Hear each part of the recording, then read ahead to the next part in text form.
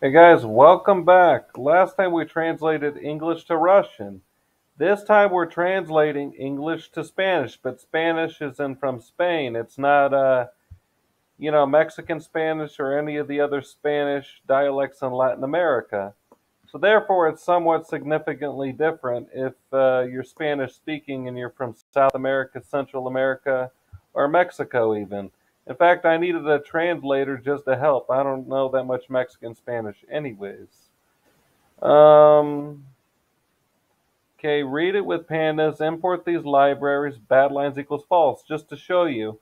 There's the English words, and then there's the Spanish after it. Okay, so we're going to do what we did exactly last time. The Spanish text, the English text, we're going to open it, universal time code, then we're going to append everything.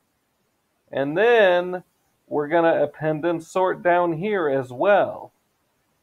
And then we're going to create English and Spanish data with our encoder tokens. Then we're going to do the max encoder sequence and the decoder sequence length. Okay, there's the encoder input data. Remember what I told you last time? Encoder input, which is English. Decoder and decoder target are Spanish, just like last time, English to Russian.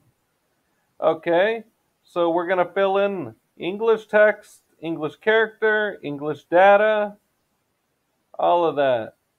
And then your shape has to be exactly this. Otherwise, the neural network won't train. So make sure you space everything out correctly. Here's the decoder input data. So this is English, just like this is Spanish, just like this was English for encoder. This is the decoder, so this is Spanish. There's the Spanish text and Spanish character, Spanish data append, and then make sure your shape is the same as this as well. Now here's your decoder target data. Do figuratively the same thing as this. Make sure your shape is the same as this. Okay, your batch size is 156, epochs 30, but I prefer 40 epochs for perfection. Maybe 50 at the most. 45, I'd say. The latent dim is 256. Last time for the data set for Russian, it would have worked perfect at 30 epochs, even though I had much better results and I was better evaluated with. I didn't even need a reverse lookup. Okay. So your dropouts are 15%. Return sequences equal true. Return state equals true. Encoder inputs. And then your state H and C, remember? And then for outputs and as well as for the states. Your input shape is none, and then the Spanish character. Remember, just like English for encoder input, decoder Spanish. Sigmoid is an activation function. Do not do softmax. Don't do ton. Don't do any of them else. You'll get bad results with softmax.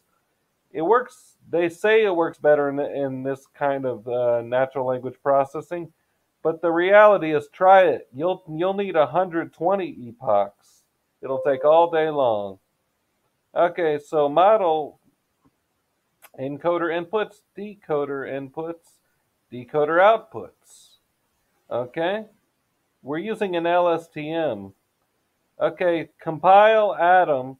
Do not do RMS prop. Do not do SGD. Not even Attograd. I know Attograd adapts to the weights, but just do Atom. Trust me. If you do Attograd, you'll get bad results. Do a validation split of 30%, which is 0.3. Okay, model fit the encoder input and decoder input data and decoder target data. Remember from up there? Okay, and then as you can see, it trained relatively well, but I suggest 15 more epochs. Okay, model.save, English to Spanish. Now, guys, remember when Google Translate came out? It was terrible with Spanish, especially with the different dialects. In fact, yeah. So, but it's gotten improved over time. That's because the Spanish characters the combinations of they change depending on the meanings. It doesn't matter which dialect as well.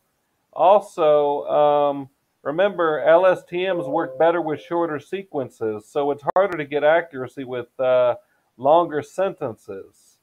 Now remember, for our prediction, okay, obviously the Keras.load model function as well as in load the encoder. For decoder, we got to decode the prediction as well, just like we got our encoder. Okay? Do a reverse lookup, literally, of the Spanish and English character. Then we're going to decode the sentence and predict the target sequence and the state's value. And I'm angry. Okay, remember what I said? For the range in the English character, we already did the reverse lookup. We're going to turn them into arrays, and then we're going to predict. Estoy enferma. That's our next one, I think I'm going to do. Okay, estoy enferma.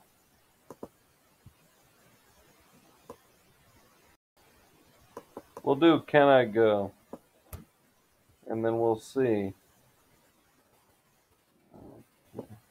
I have to know what it's supposed to say. Okay. Estoy enferma. Okay.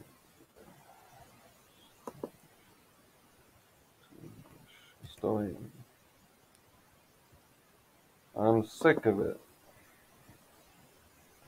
So I'm sick of it and I'm angry. Somewhat the same.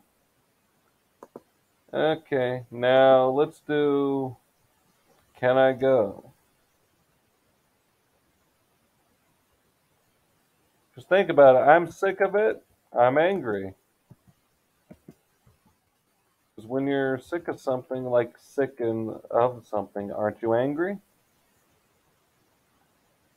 Okay, can I go? It's supposed to say puedo ir. I think my pronunciation is good enough.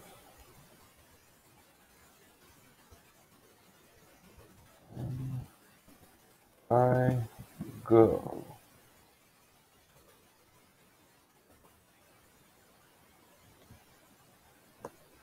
Natural language processing is a funny thing. It's just like for my sentiment analysis. Also, guys, remember the sequence to C model where I translated English to German, even though I don't know any German. That's an LSTM based. No, this one actually is incorrect. This one means, can I help you? Not, can I go? Should say, puedo ir.